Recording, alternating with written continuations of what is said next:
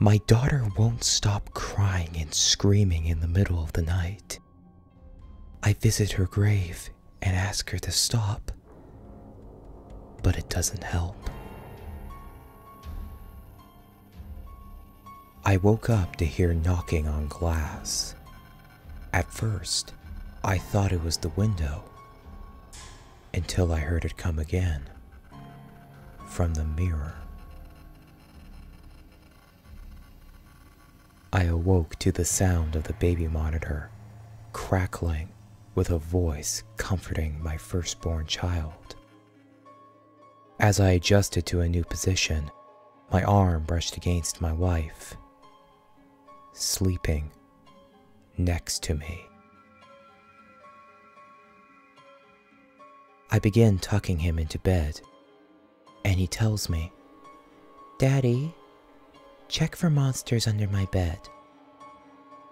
I look underneath for his amusement and see him, another him, under the bed, staring back at me, quivering and whispering, "Daddy, there's somebody on my bed."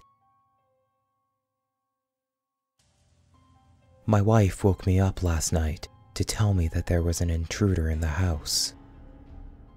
She was murdered by an intruder 2 years ago.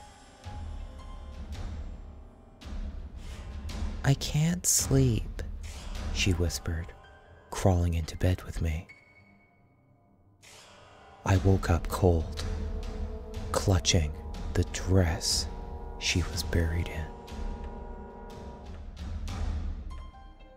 You come home tired after a long day's work and ready for a relaxing night alone.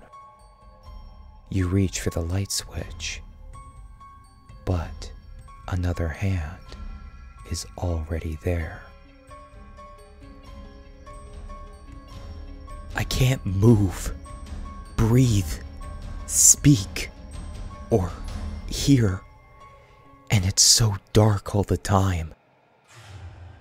If I knew it would be this lonely, I would have been cremated instead.